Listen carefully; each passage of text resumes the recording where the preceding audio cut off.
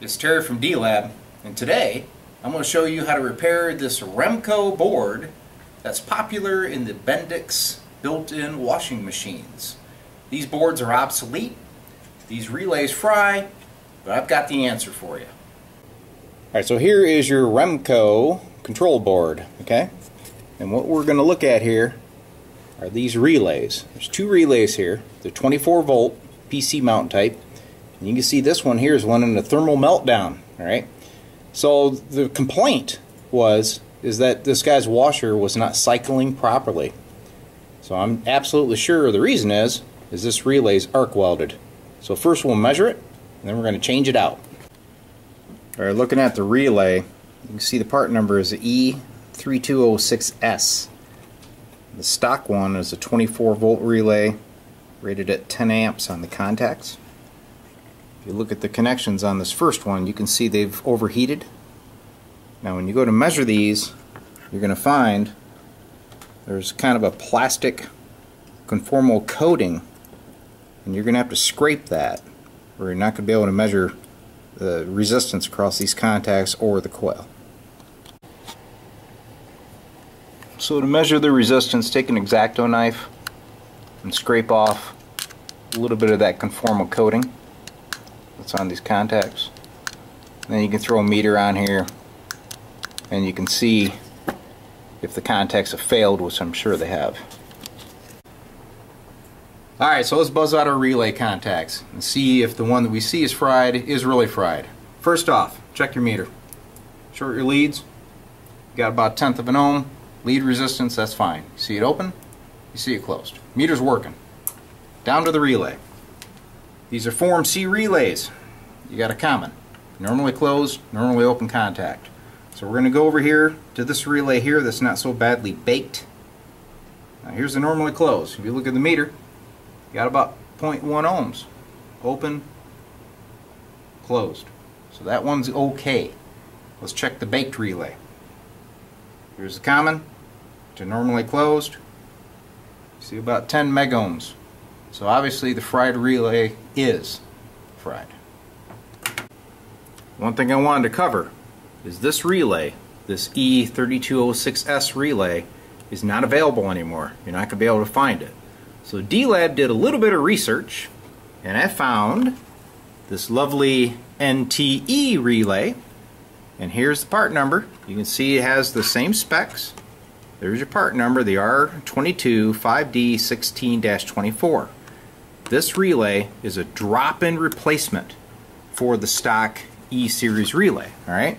So here's one that's out of the package. So you can see the Form C relay contacts. This is your coil. Now what's nice about this relay is there's no internal flyback diode. So the polarity does not matter. You're not going to screw up putting this relay in here. You will notice that it is a little bit shorter than the stock relay, but the width and the pin configuration is identical. So to verify that your relay is working, just for the fun of it, I've connected a power supply.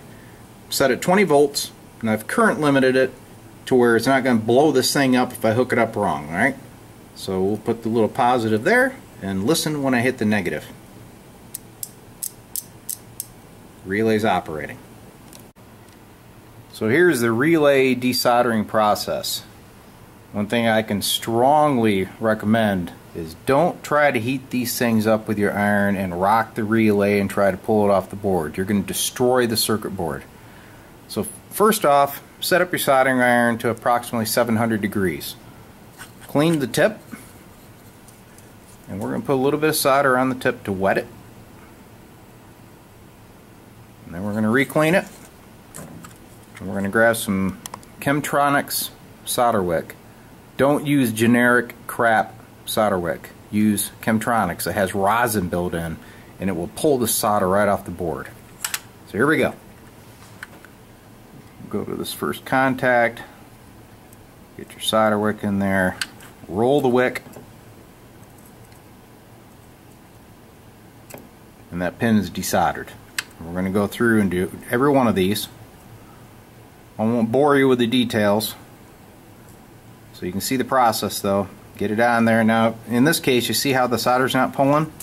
That's because the old solder's fried. So we're going to add some more solder to help the wick do its job. Same deal, be patient.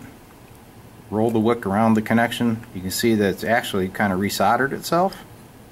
It's because I put good solder on it. We're going to keep working on it with the wick until it pulls the solder away from the pin. The reason you want to use solder wick is it's actually heat sinking that pad at the same time it's pulling the solder, so it's not going to make the pad lift.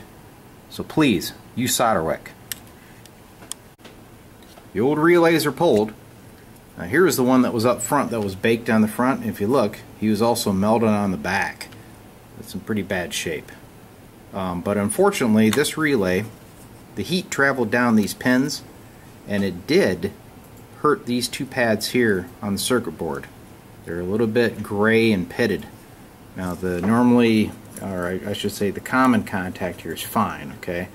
But these guys are a little bit baked. So when I get ready to solder on the new relay, what I'm going to do is I'm going to scrape off this conformal coating between this pad and the next component on the board. And I'm going to do the same over here. I'm going to kind of come back here a little bit, remove some of that conformal coating, and then when I solder in the relay, I'm going to let the solder flow from here to there and from here back over this way a little bit, just to strengthen up the pad. The first NTE relay is in place. I was able to push it right into the original holes. Alright, now what I did is I did clean off the conformal coating between these pads, and I extended this pad over a little bit. So we're going to get some solder in there, let it flow right across like that, and that's going to strengthen these pads. These are the only two that were actually hurt at all. So you see I just kind of did the bigger the glob, the better the job, people, right? Just took it across, get this baby soldered in, and you see I'm not keeping that iron on there long. Alright, this isn't arc welding class, this is soldering. Just get it in there, get the job done, get the tip off.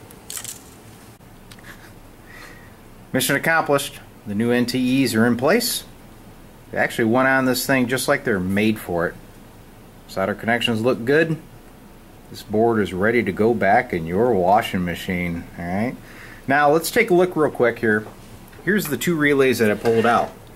Now this one's obviously French fried. There's no reason to even go any further on that. But I took the cover off the second one, and I don't know if you can see it, but if you look in there real close without losing our focus, this contact here is a little bit blue. So this guy was also starting to go warp drive. It was going to do the thermal meltdown, people. So it is a good idea to change both. So there you have it. Successful repair and a free tech tip from Terry at D-Lab. And if you happen to work at the NTE company and you saw this, you want to throw some money in my PayPal account, shoot me an email. I'll tell you what that address is. Thanks for watching.